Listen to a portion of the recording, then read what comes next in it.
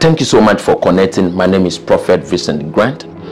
This is Acts PVG, Acts Prophet Vincent Grant, and I am answering this question. God said, "You are my wife." How to deal with questions like that? How to deal with situations like that? You are in a relationship with somebody and they are putting pressure on you that God has spoken to them that you are their wife. God has spoken to her that you are the husband. How do you deal with situations like this? Now, the first question we need to answer is, can God show you who your spouse is? The answer is yes. Growing up, I have heard pastors say that God can never and God will never show you who you should marry. I grew up hearing things like that God will never bring into your life a husband or a wife. God will never give you a wife. God will never give you a husband. And when pastors say things like this, they will validate it by saying the first time or the last time God gave a man a wife, God regretted. So from there, God has learned a lesson that he will never give anybody a spouse. But is that biblical? Is that true? No, because there is no scripture in the Bible that says, "And God gave Adam a wife." God only gave Adam a helpmate, and Adam turned Eve into a wife. And so we need to allow the Bible to speak. So yes, God can show you who you should marry. God can reveal to you who your spouse is. God can bring into your life a wife or a husband. We need to get that right. We need to get that right. And I have three reasons to share with you where I believe God can show you who you should marry. 3 reasons why God will show you who you must marry, or God will give you details about who your spouse is. The first reason is that God is a loving, caring father who is concerned about everything that concerns our life. God is a loving, caring father who is so much concerned about everything that concerns our life. God is concerned about our finances. God is concerned about our business. God is concerned about our relationship. God is concerned about our marriage. God is concerned about our children. God is concerned about our family. God is concerned about our physical life, our spiritual life, the church that we go, the pastor that we have. God is concerned about everything that concerns our life. So as a father, he is concerned who we marry. God is concerned about your relationship. He is concerned about your marriage, and he is concerned about who you marry, who you have a relationship with, who you yoke with, who you bond with, who you enter into a covenant with in the name of relationship or marriage. So as a caring, loving father, he is concerned. That is the first reason. God is concerned. God is concerned about who we marry. The second reason, God is concerned about our choices. God is concerned about our choices. You see, we live in a world where many people put God aside when it comes to making decisions. We are in a generation where many people make their own decisions.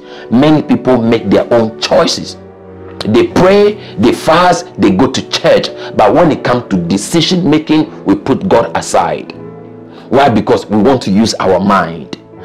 We want to use our intelligence. We put God aside when it comes to making decision. But guess what? God is concerned about every decision and every choice we make in this life. God is so much concerned about every decision and every choice we make in life. And when you submit to him, he will lead you to choose right. He will lead you in your decision making. He will lead you in making the choices. He will lead you in the decision making, and he will lead you in making any choice that is very important and crucial to your life. I want us to read the book of Deuteronomy chapter 30 verse 19. Deuteronomy 30 verse 19, and I read, "I call heaven and the earth to record this day against you, that I have set before you life and death, blessing and cursing. Therefore choose life, that both thou and thy seed may live. This is God speaking, that I present before you life and death, blessing and cursing, but I want you to choose life so that you can live. Not only you and your seed can live. This is very crucial. This is very important. So when I hear people say, Prophet, I am at that place, I have 3 men in my life, they are all serious, I love the 3 of them, but I don't know which one to marry. Remember this scripture. I have placed before you Mr. Right, Mr. Wrong, the player and the unserious person, but choose right. I place before you life and death, blessing and cursing, but among these 3 things, I want you to choose life, so that you and your seed may live. So when you are in a dilemma where you don't know what to choose, it is because you have not submitted that choice or that decision to the Lord. And when you are at that place where you are in the midst of so many choices, it doesn't mean the devil is setting you up. It could be, but at the end of the day, God said, my will for you is to choose life, not for yourself, so that you and your seed, you and your future children may live. So this means that God is concerned about the choice. He will not just present before you life and death, blessing and cursing, and allow you to choose whatever you want to choose. He already told us that when we are at that place where we are between life and death, cursing and blessing, we should overlook all and choose life. Overlook all, overlook the curse, overlook death, overlook the blessing, choose life, so that you and your seed may live. Very prophetic. So he is concerned about our choice. That is why he is telling us to choose life. As a father, he is so concerned about the choices we make. That is why he told Hosea that go to and pick for yourself a prostitute by name Gomer and marry her. This is God, so much specific. Go and pick a harlot, a prostitute. Which one? Gomer. Marry her. Very specific. God is so much concerned about the choices we make, especially when it comes to relationship and marriage. God is so much concerned about any choice that we make. So when you are in this dilemma where you don't know what to do, you don't know who to choose, you don't know what to choose, remember, I place before you life and death, cursing and blessing. What I want you to choose is life. So when you are in that place, you need to pray and say, God, according to your scripture, which one is life? I have 3 men. They all said, I am their wife. I have 3 women. I love them. I don't know which one to marry. God, which one is life? Which one is curse? Which one is death? Which one is blessing? Which one is life? You need to submit that decision to God. Don't look at how rich one is. Don't look at how successful one of them is. Don't look at how prosperous one of them is. Don't look at how you are so much in love with one of them. Choose life so that you and your seed will live. Choose life so that you and your seed will live. Number 3, the third reason why I believe that God can show you who your spouse, who your husband or who your wife is. The third reason why I believe God can show you who your husband or who your wife is. Over the years, I have met people, I personally know people, fathers in the Lord, brothers, friends, who have married because of prophecy, and the marriage is working. I know so many people who God told them who their wife is, and they went ahead and married, and it is working. I know people that God told them who their wife is, and their wife didn't believe it, but just decided to make the decision, and it worked out. They are happily living together. Yeah, I know people No serious proposal. God just spoke to them that lady, she's your wife. And they went ahead and said, I've been praying, and the Lord said, you are my wife. And it happened from there. And they got married, and they are happily together. But listen to this disclaimer. I also know people who married because of prophecy, because God told them and it didn't work. I know many people who enter into relationship and marriages because they believe God has spoken to them, and at the end of the day, the marriage didn't work out. So this is what I want you to know. The fact that God has spoken to you that somebody is your spouse, somebody is your husband, or somebody is your wife, doesn't mean marrying that person will be very successful. That doesn't mean you're married to that person will be heaven on earth. Don't forget, we are not spirit being. We are human being. We are tripartite in nature: spirit, soul, body. So you may be connected to the person in spirit, but when it comes to character, when it comes to behavior, when it comes to compatibility, when it comes to mutual understanding, you may struggle in some of this area. So God can connect you, but there are issues that the two of you must come to the place of agreement to deal with it. So if you fail to deal with those issues, though God has put the two of you together, but the marriage is not going to work. This is the many problem many spouses have. So God can put you and somebody together, and the fact that God has joined the two of you together doesn't guarantee a successful marriage. You must come into agreement to know how to balance so many things, how to adjust to so many things, how to tolerate, how to handle, how to deal with so many things. The culture differences, the personal issues, the character, the behavior, the attitude, a lot of things that has to be dealt with. And those who know how to deal with those things are enjoying their marriage, and those who fail to deal with these issues have worked out. So these are the three major reasons why I believe God can show you who you should marry. Now listen to me. What do you do? What do you say when somebody approach you and said, God said you are my wife or you are my husband? In my early days in ministry, I had senior pastors, senior men of God, they say that anytime somebody approach you and say, God said you are my wife or you are my husband, tell them to tell God to come and speak to you. Hello? We have heard it.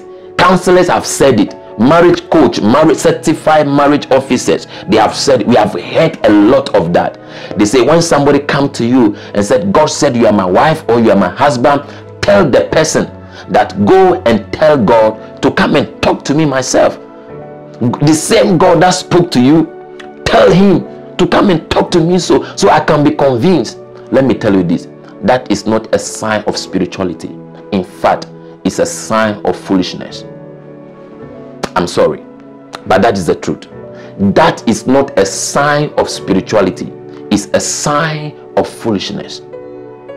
So if somebody approach you and said, God said you are my wife or you are my husband, don't tell the person that go and tell God to come and talk to me myself. It's a sign that you are not mature. It's a sign that you are foolish.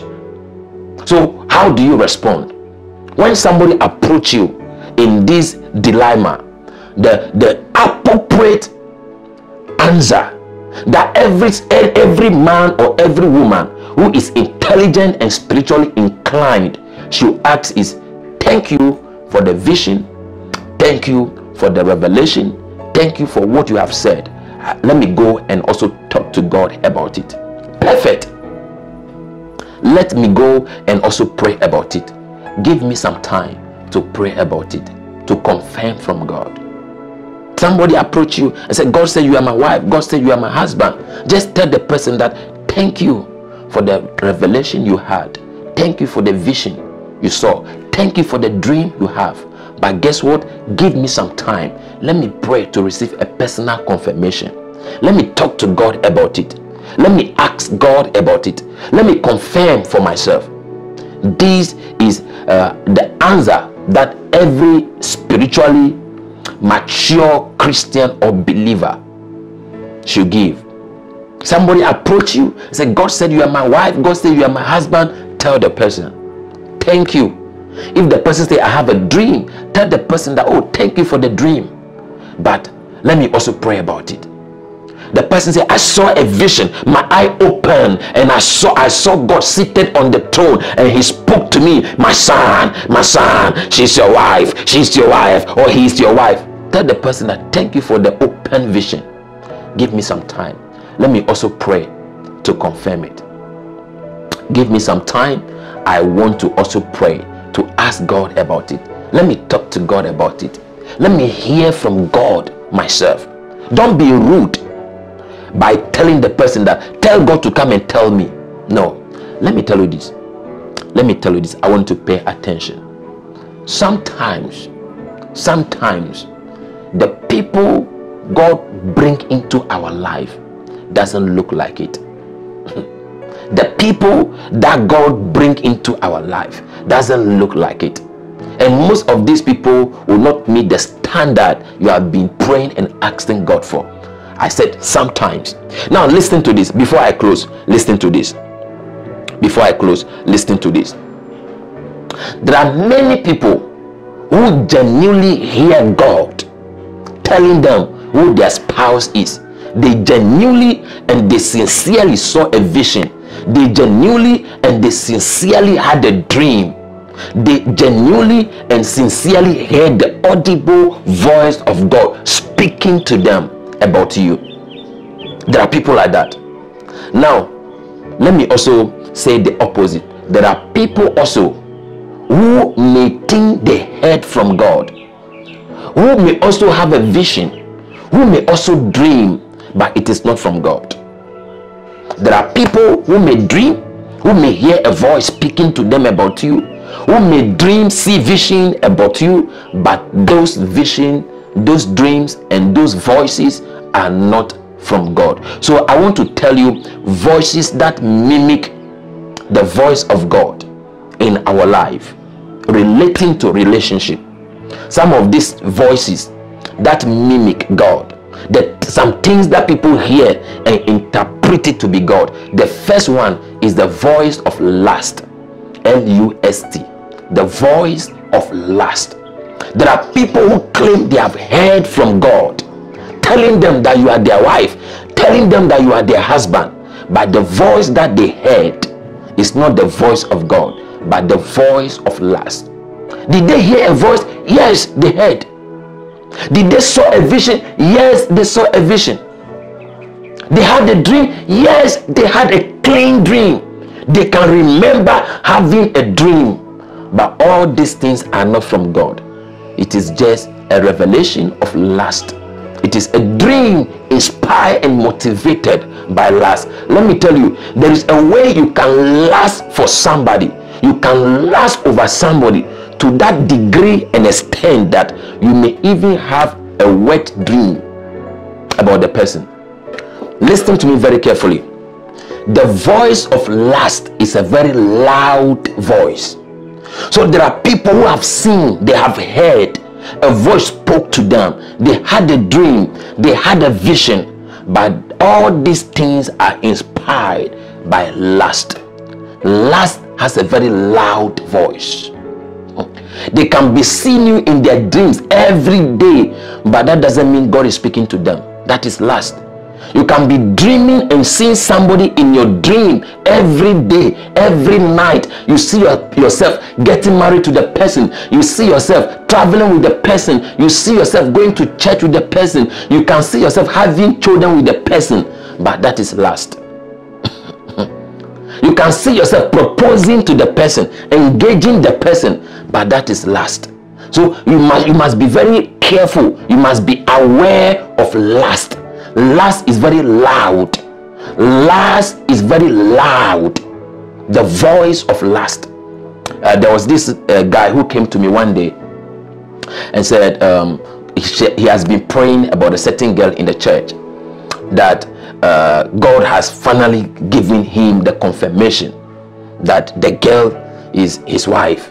And I said, what is a confirmation? He said, last night I dreamed that we were having sex. And I said, my friend, you need deliverance. Go on your knees, let me pray for you. Let me cast that spirit out. He said, Daddy, no. I said, you need deliverance. Go on your knees, let me cast out that spirit now. God can never confirm to you that somebody is your wife by giving you a sex demon. You are possessed. That is lust. You know, do you see what lust can do?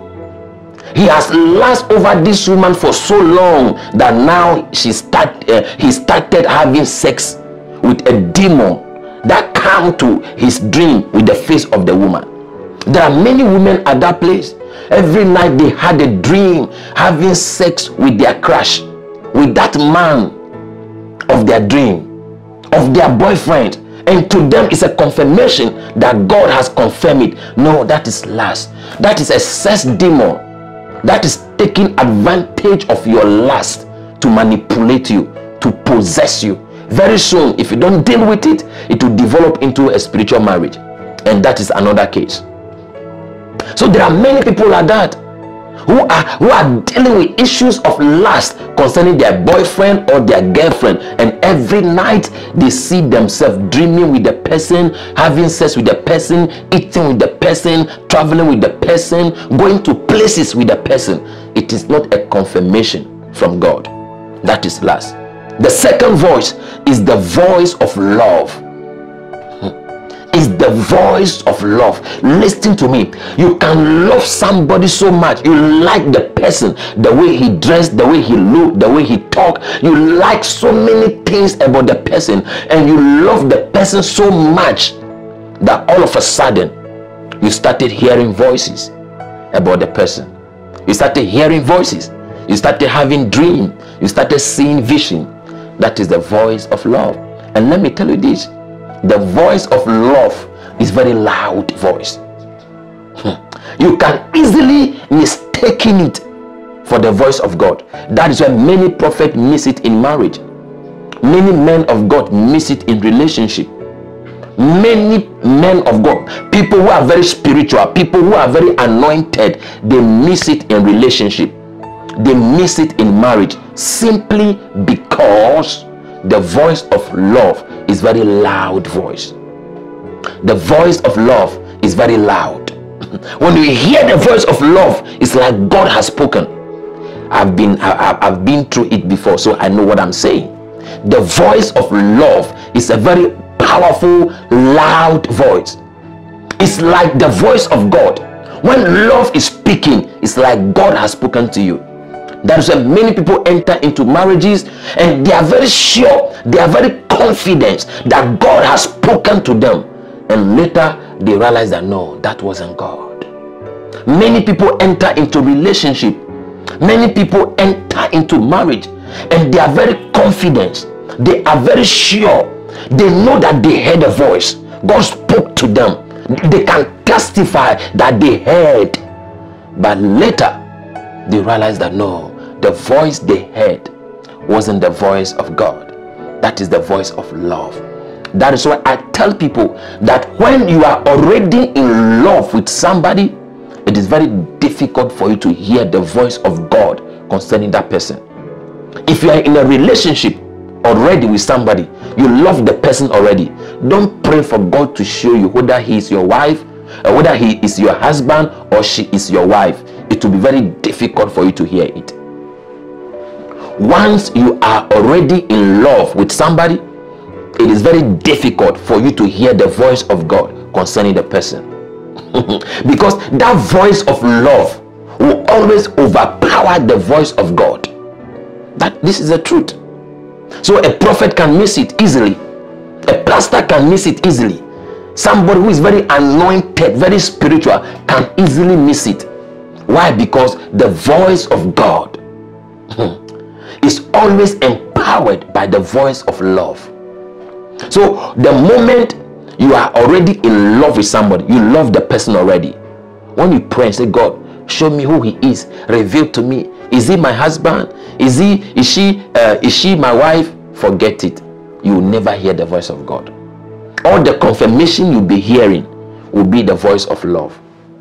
When you are so much into somebody, you are so much addicted to somebody, you love the person already, you have confirmed that this is the person I want to marry, and then you are now praying for God to give you confirmation, you are wasting your time, because God will never do. Even if God do it, you will never hear. Even if God reveal it to you, you will never hear his voice, simply because you are already in love. The last voice that mimic the voice of God in our life is a familiar spirit. When a familiar spirit wants to lead you to make the wrong decision, they speak to you. So you see people, they are in love with 3 men, and the 3 men want to marry them, or the 2 men want to marry them. Familiar spirit will manipulate you to choose the wrong person. You are a young guy, you have 3 women or 2 women in your life, you are contemplating who you should marry. Familiar spirit can easily manipulate you to choose the wrong person. Many people have made this mistake. They throw away their gold to chase after the stone. Oh my God, many people have been manipulated by familiar spirit, and they throw away their gold and they started chasing after a stone. So by the time they realize that this is a stone, it is too late. A man came your way, a woman came into your life, you are both in love, and all of a sudden somebody also came, maybe looking more handsome, maybe very prosperous, maybe having more money, maybe looking more beautiful, maybe something that has given him or her advantage over the person you really want to marry. So all of a sudden you throw away the other person for the other person. Later, most of these people realize that they have thrown away the real gold, and they are now chasing after a stone. they throw away the real gold, the real person they should have married, the right candidate, the right man, the right person. They realize that, oh I've missed it. He is the one I should have married. She is the one I should have chosen. By that time, it is too late. They have thrown away their gold and their diamond, and they are now chasing after a stone. That is why many people realize that the person they even choose is not even in love with them. It's not even serious. That has become the biggest mistake, the biggest regret in the life of many people. I want to pray for you that when it comes to the issues of marriage and relationship, you will not miss it. You will not get it wrong, but you will get it right. I pray that may God lead you, may God guide you, may God guide you, may God lead you when it comes to the issues of relationship, issues of marriage. In the mighty name of Jesus, I pray that you not be deceived by the voice of lust. I pray that you not be deceived by the voice of love. I pray that you not be deceived by the voice of a familiar spirit. You will not be influenced. I pray that you not throw away your real gold and chase after a stone. I pray that the Spirit of God will lead you, he will guide you, he will direct you, he will order your step, that at the end of the day your relationship and your marriage will be unto his glory. This is what I pray in Jesus' name. Amen. I am not out of good news, but I am out of time. I'll be seeing you in the next episode of Acts PVG. You can send your questions that you want me to speak on or answer in the email address or the WhatsApp number on your screen. I love you so much. My name is Prophet Vincent Grant. Shalom. Bye bye.